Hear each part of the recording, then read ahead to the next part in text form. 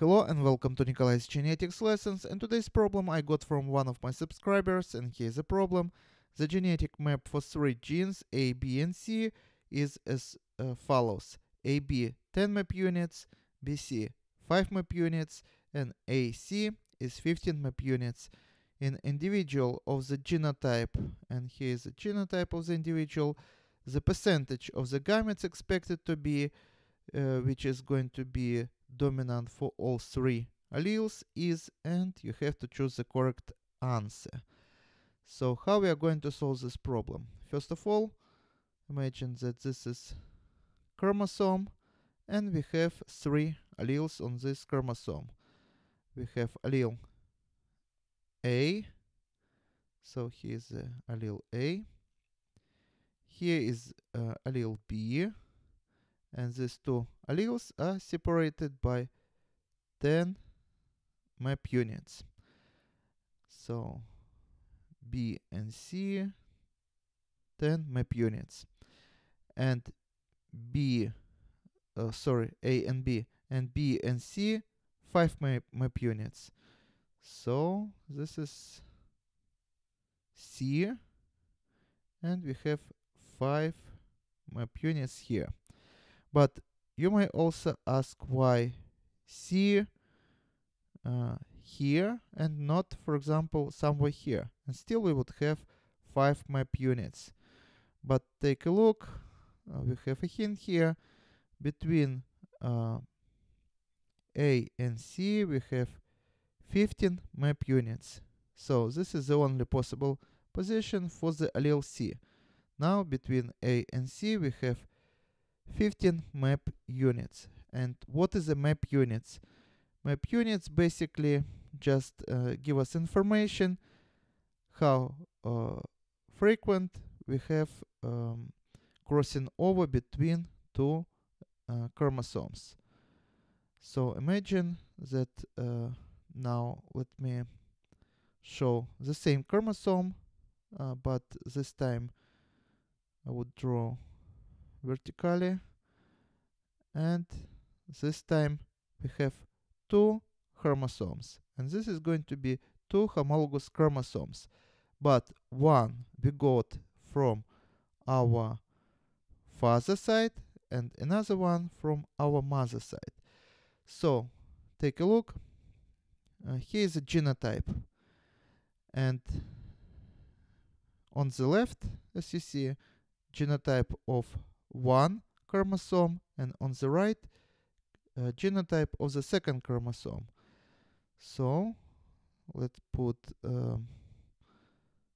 gene A here and gene B here and gene C here, and at the same places on the second chromosome from different parent we would have recessive allele A here, dominant allele B here at the B locus, and recessive allele C here.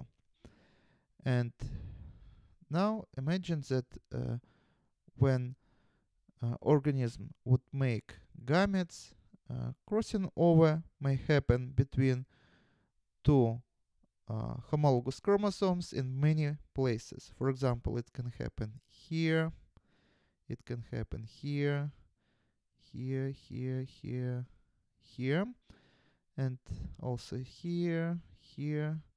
So along the whole length of the two homologous chromosomes we can get crossing over, so two homologous chromosomes may exchange their arms.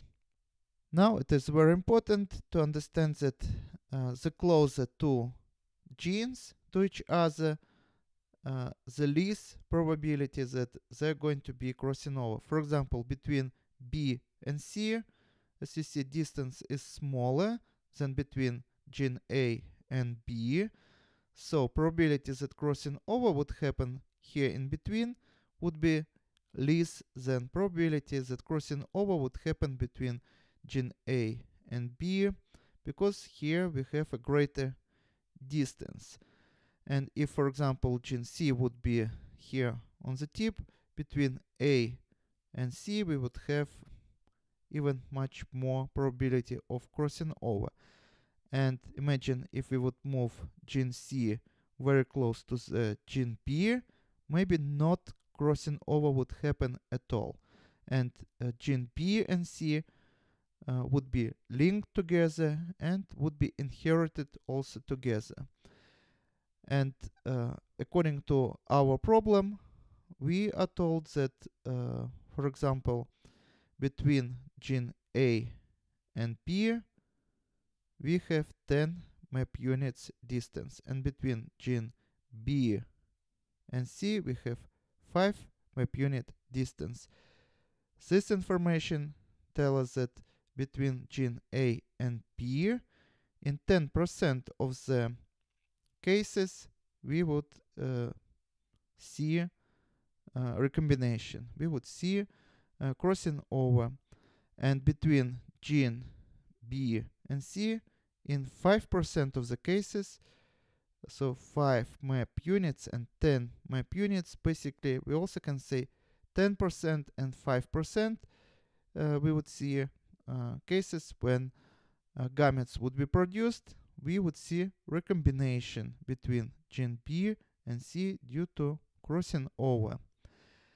So now again, pay attention that here is a genotype of one chromosome, here is a genotype of the second chromosome. And our question is about what is the probability that this organism would produce gamete of the following genotype. In order for this organism to produce this genotype, what should happen?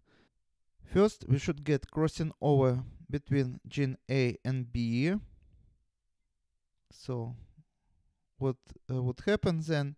We will get, for example, such genotypes and gametes like dominant allele A, then dominant allele B, and recessive C. Another variant of the recombinant gamete would be recessive allele A, recessive allele B, and dominant allele C. In order to get dominant allele A, B, and C, also another crossing over should happen between gene B and C. So somewhere here. In this case, what's going to happen? Gene A would crossing over happens, and we would have gene B. So let me use blue color. So this is going to be our recombinant chromosome, and as you see, this is going to be a sequence of this recombinant chromosome. So we would have dominant allele A, then crossing over, dominant allele B, crossing over, and dominant allele C. Let me also circle. So dominant allele A, dominant allele B, and dominant allele C. And also this double crossing going to produce another variant of the gamete, where we would find recessive allele A, recessive allele B, and recessive allele C. And what is the probability of such an event? As you see, probability of crossing over between gene A and B is 10%. So we need this crossing over, so 10%, or we also can say 1/10. We have to multiply by the probability that crossing over would happen between gene B and C, because we need this crossing over. And this is another 5%, or 1/20. And now, as you see, we are going to get 1/10 to 100, which equal to 0.5%. So this is going to be our answer.